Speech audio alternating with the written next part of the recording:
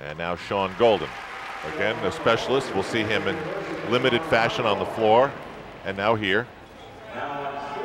You see some of that artwork we started with on his back. He's on the still rings. And Sean has really credited his move to Houston and working with that guy right there, Kevin Majika. He said, I was always a very good physical athlete, but Kevin has been able to help me to understand the mental aspect.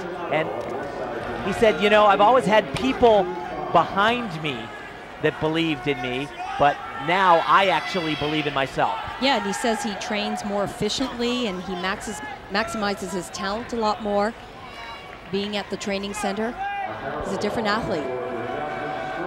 This part that he's about to do is just ridiculously hard, to go down and to push back up again like that.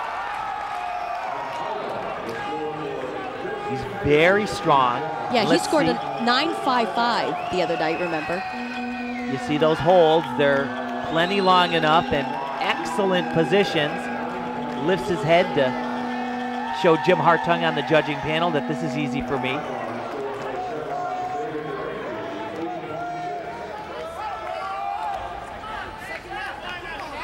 This is a great routine so far.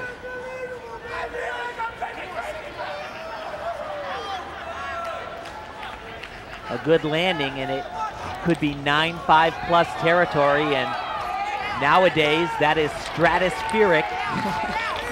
And you think Kevin's happy he made the journey to Houston?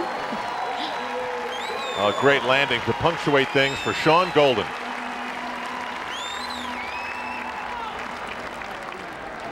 Really remarkable. If the rules hadn't changed, though, a guy like Sean Golden would not have factored in for the U.S. team.